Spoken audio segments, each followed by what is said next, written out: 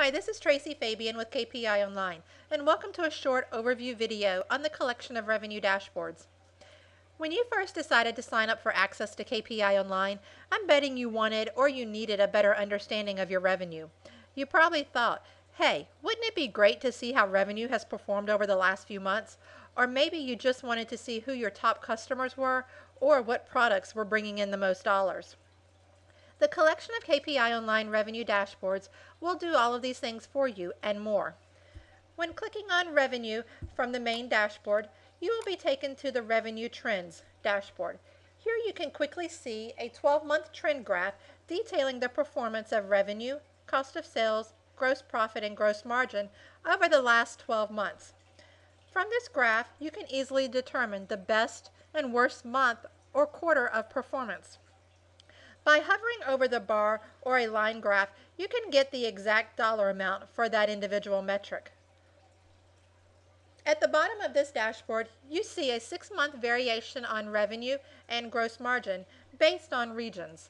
These are quick visual indicators to let you know whether revenue and gross margin had either increased or decreased based on the previous month. By hovering over the visual indicator, you can see the exact dollar amount that you've either increased or decreased. There are 3 additional dashboards in the revenue collection. Let's first look at the top 15 customers dashboard. Here, you can quickly view the top 15 customers and key financial statistics for each of those customers. Use the dimension filters near the top of your window to narrow the focus of the data. Let's say you only wanted to see the top 15 customers for just your computer items. Use the product category dimension filter to do this. Even better, you can drill down right here within this table. Let's look at the product categories our top customer has purchased from.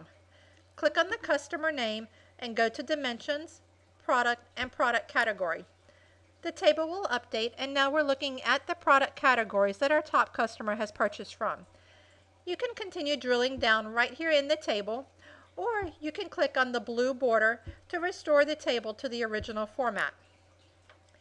Very similar to the top 15 customers dashboard is the top 15 products dashboard. Here, you can quickly determine which product is bringing in the most revenue. And don't forget to use the dimension filters as well to narrow the focus of the results.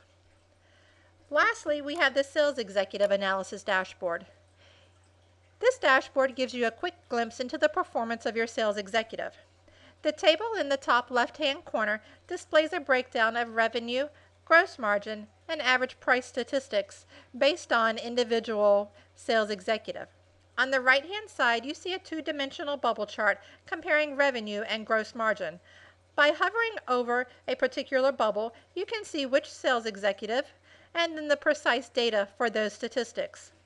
In the bottom right-hand corner, you see a breakdown of revenue by product category. By clicking on a sales executive name in the left-hand table, the product category table in the bottom right will be updated to reflect data for that specific sales executive.